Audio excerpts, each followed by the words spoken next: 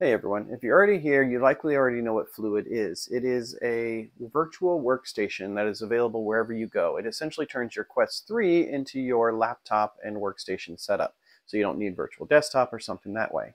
But Fluid designed a facial interface of their own to give you a better mixed reality experience. And so that is this. This is their version 12. They're still always working, tweaking, and responding to feedback. I just have it here in black and white. I'm going to use the white for the installation guide because it's easier to see versus the black over here. But essentially this replaces the facial interface, which leaves the sides open for a better mixed reality experience. So this is with the stock strap and everything here. Let's just first go through how to install the pad. So the pad you do have to pick up separately. You can get it from Amazon. I will leave links in this video. There's also links on the Etsy listing and everything there.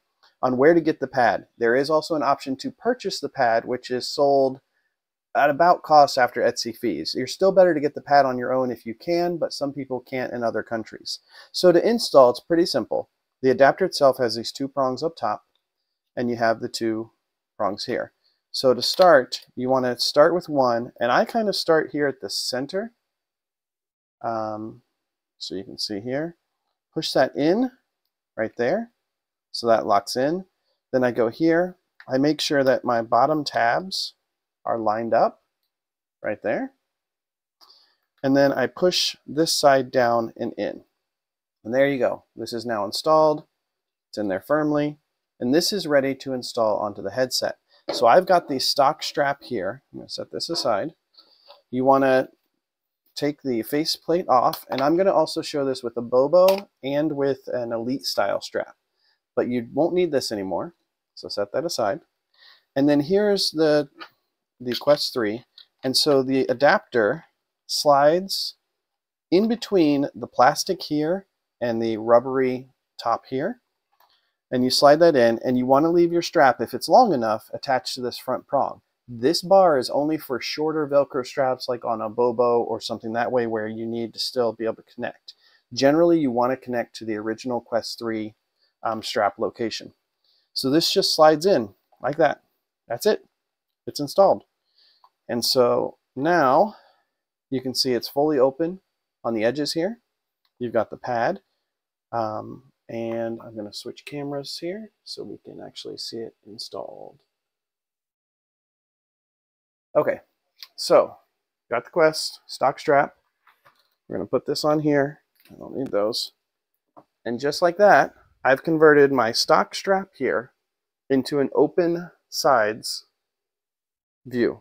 So you can look, and it's good to go. So it just uses the pad here. So this works actually very well with the stock strap. But if you have an Elite strap or something that way, you can use that with it as well. So we're just going to take this off of here. I'm going to switch our camera back. And so now, if we didn't have a stock strap, I have here a High Blocks Elite style strap. And so again, because we've got the room for it, we want to attach to there first. Connect up your strap.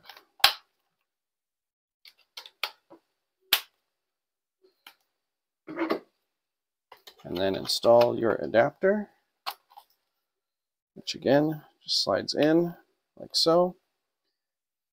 And there we are.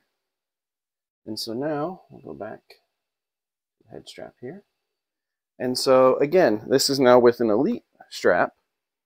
And you'll want to make sure you get it adjusted where you'd like it.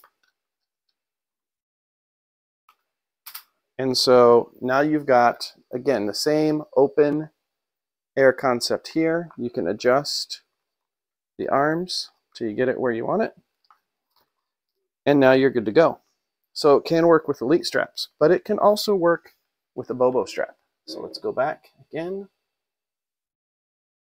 here. Take that off of there.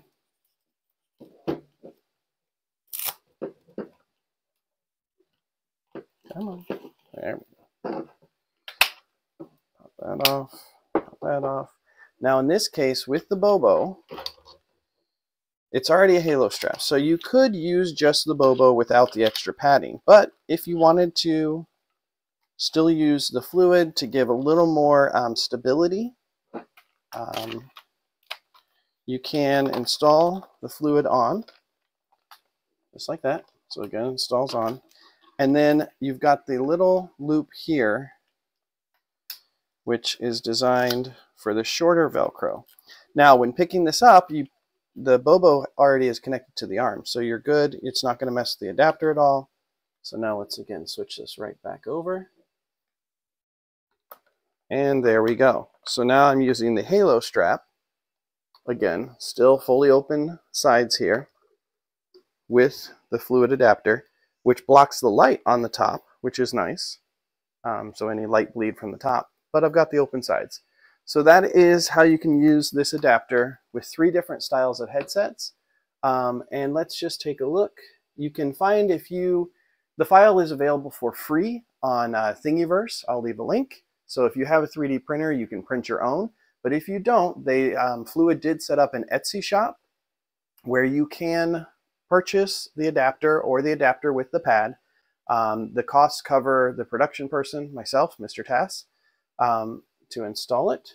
And so, yeah, you can pick a bunch of different colors. If you like, some colors allow more light in through the top. That's why most people end up going with black. But there are color options, and there's adapter only for $15 or plus shipping, or the adapter with the pad for $40, because the pad itself will cost you $20 plus odd dollars, and then after Etsy fees. And you can find the pad on Amazon. Currently using the VR Master forehead cushion pad. You can see it's $20. Reviews Lumix. The pad is a little thin, so if you have a way to augment it to a thicker pad, that might give you a little more comfort. But you can get that off of Amazon. Fluid's website, fluid.so. You can also go to fluid.discord or discord.fluid.so for their Discord site with all the information. And you can get the app for free on Meta, on App Lab, and it's Fluid. And again, it just gives you a way to use your Quest as your laptop, essentially. You can have a bunch of different windows, if you've seen the little video there on the right. So hopefully this helps with the installation and which areas to use. And if you have any questions, hit up the devs on the Discord site for Fluid, or check out their website, fluid.so. Thanks.